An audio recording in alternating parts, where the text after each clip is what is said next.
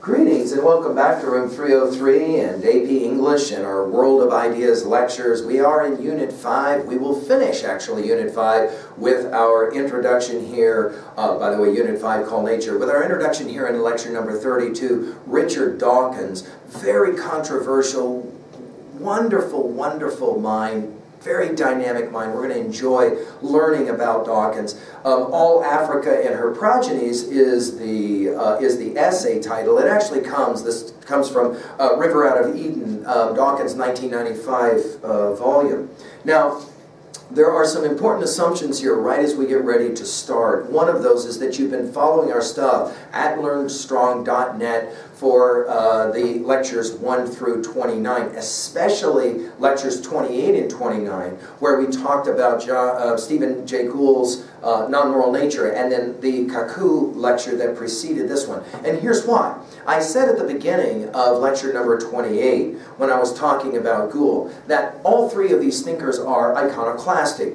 Dawkins, very iconoclastic, very much about challenging the religious status quo. Now, we need to make sure that we are reminding ourselves of the value of having certain kinds of positions that, for many of us, are just the ones that we kind of naturally assume to be true, challenged, and Dawkins will certainly do that. Our next assumption is that you understand our learning theory, always the desire to connect new information to old information in meaningful ways, right? So we're not just reading material to memorize it. And to that degree in our reading, we're going to do it actively, annotatively. And we're going to answer three guiding questions. What does the text say? Here again, we're going to make sure we do that paragraph outlining. What does the text mean and how can I relate to the information in some way? At level 2, what does the text mean? We are dividing at 2A, themes, messages, and of course our big 5.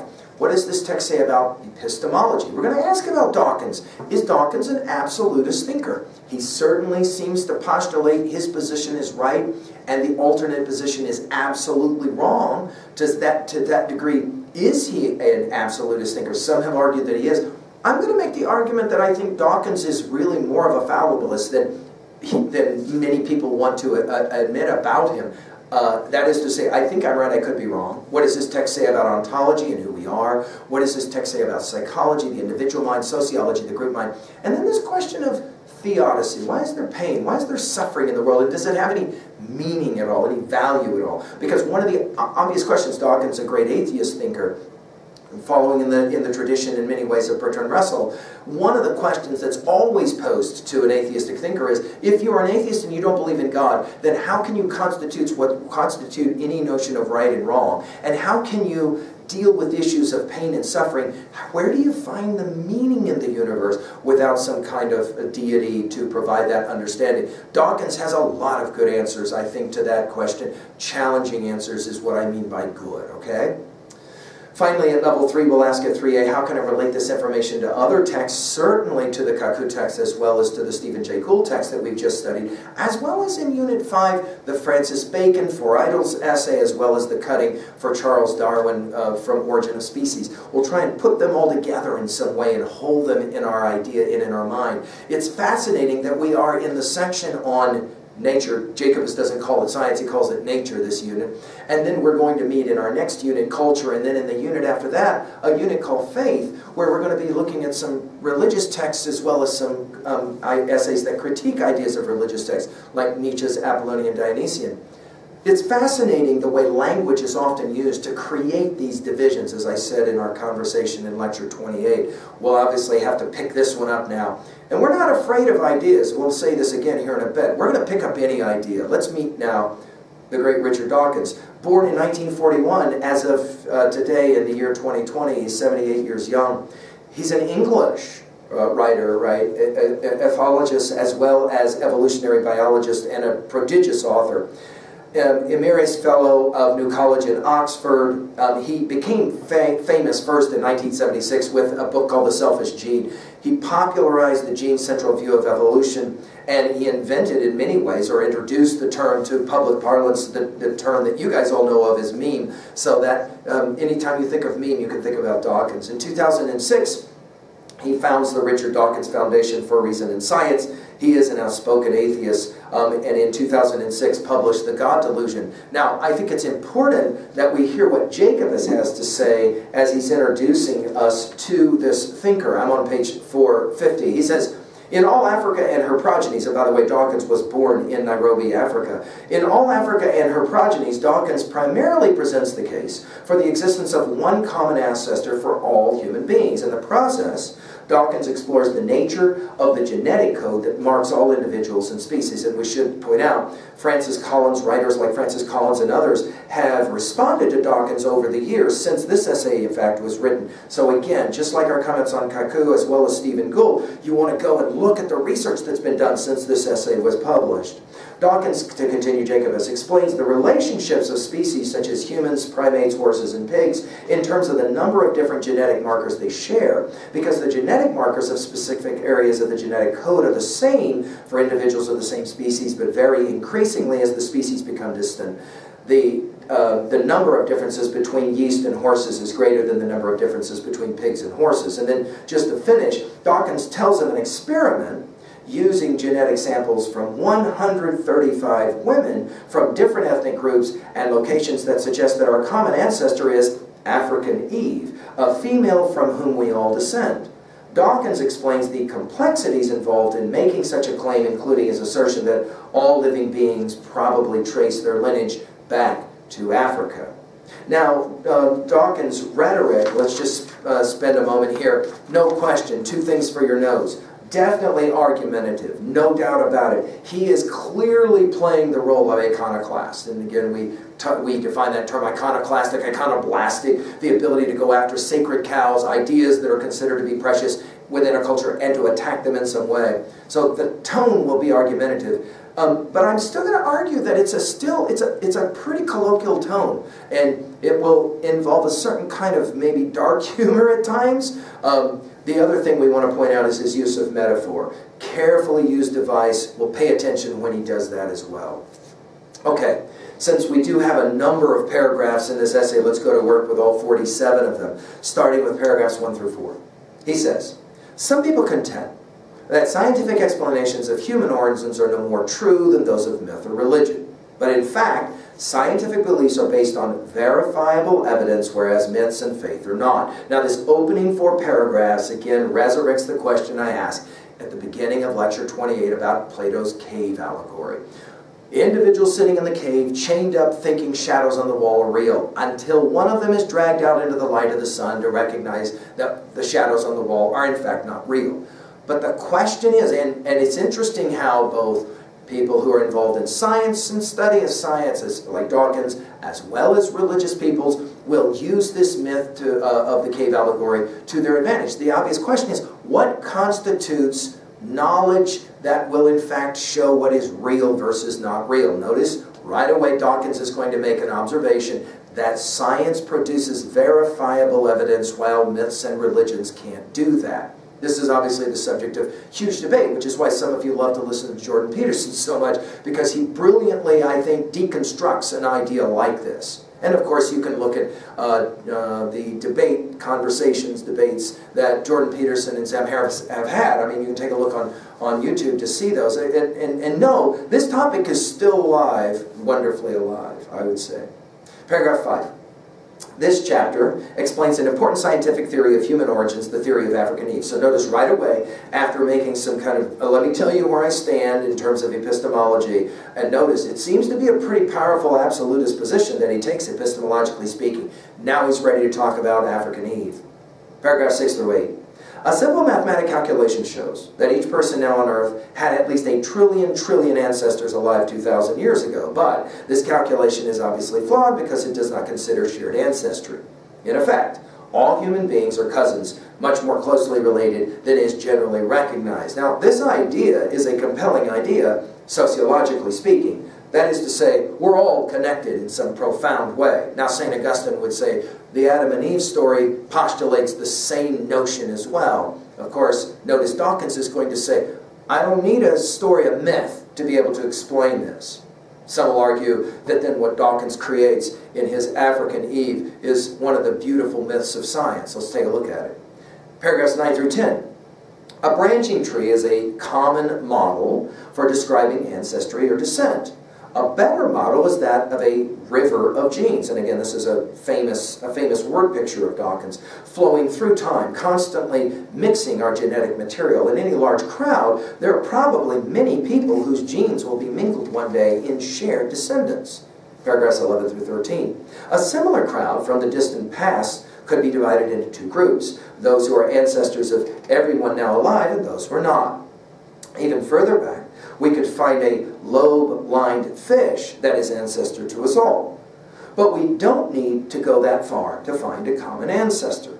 Paragraphs 14, 15. In 1930, now he starts to use the historical precedent looking backwards.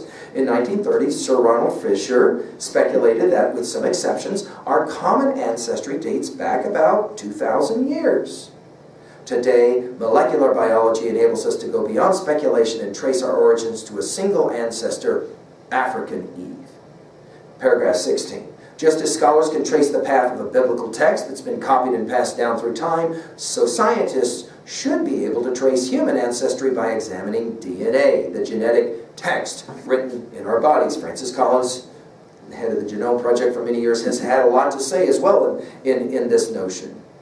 Paragraph 17 through 19. Unfortunately, sex is a major obstacle to tracing DNA. Biblical scholars face only minor copying errors in the text they trace, but scientists must deal with the scrambling of DNA texts caused by the mixing of male and female chromosomes. What makes this essay so fascinating is the way in which Dawkins references challenges that biblical scholars have versus challenges that geneticists have. Paragraph 20 through 22. There are two cases in which sexual mixing is not a problem: African Eve, which will be discussed later, and cross-species relationships.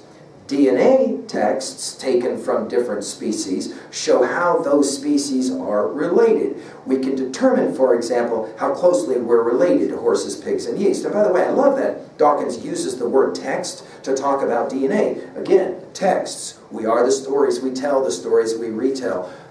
Think about how DNA plays that game. Dawkins is making the argument. There's another powerful metaphor for the word text. Paragraphs 23 through 25. The molecular clock theory suggests that we also can determine when a given species branched off on its own evolutionary pathway. This determination is possible in part because different genetic texts change over time at different rates and with different effects. Makes sense. Paragraph 26. To determine how recently we can claim common ancestry with all humans, we must study a type of DNA evidence different from that used to establish our connections with other species. Now he's going to get into some science. Paragraphs 27 through 30. That evidence is found in mitochondria, bacteria-like bodies swimming in all of our cells. Mitochondria have their own DNA, which is passed down from one generation to the next strictly through the maternal line. In other words, the DNA in mitochondria does not undergo the sexual mixing that scrambles other genetic texts in our bodies. Mitochondria thus provide an uncontaminated record of human ancestry. And again, there's been a whole lot of research done since Dawkins printed this essay, and I would challenge you to go take a look at it. It's way more complicated than Dawkins could have ever even imagined. Paragraphs 31 through 32. Though uncontaminated, mitochondrial DNA does mutate over time, and these mutations indicate how far back our ancestors diverged in the female-only line. Mitochondrial DNA is ideal for dating common ancestry within a species. Paragraph 33. A group of researchers in Berkeley, California studied mitochondrial DNA from 135 women worldwide, using a computer to analyze how the women might be biologically related. Paragraph 34 through 36. Some coincidental similarities exist among DNA of different species, such as horses, pigs, yeast. Within a single species, such as humans, the rate of coincidence among individuals is much higher. Therefore, in analyzing the DNA data, the Berkeley researchers programmed their computer to find the most parsimonious family tree, the one with the fewest coincidental resemblances. And by the way, since this essay was written, a whole lot of research has been done on this, and even about this research at Berkeley itself. You can do that research on your own.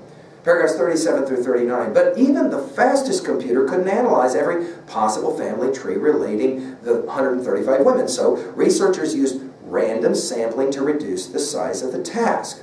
Paragraphs 40 through 41. The researchers at Berkeley concluded, 1, that the grand ancestress of us all lived in Africa. end quote. The so-called African or mitochondrial Eve. And 2, that this Eve lived between 150 to 250,000 years ago. Paragraph 42. The African Eve theory claims, and notice, and this is why I'm going to argue that Dawkins is not strictly the absolutist that many want to make him out to be. Notice in paragraph 42, he does call this a theory, not a fact. He calls it a theory. It's a working idea. To that degree, he is a fallibilist. That is to say, if we can come up with a better idea, I'm more than happy to enjoin it. The African Eve theory claims that if we go back a few 100,000 years, all living humans are of African descent. Even if this Eve is not African, we know from fossil evidence that our more remote ancestors going back millions of years are in fact African. You can do the research on that. Paragraphs 43 through 44. The research at Berkeley has spawned 2 misunderstandings. The first is that African Eve was the only woman on Earth. The correct claim is that while she had many male and female companions, African Eve is the most recent woman from whom all modern humans are descended in the female-only line. The other misunderstanding is that African Eve is our most recent common ancestor.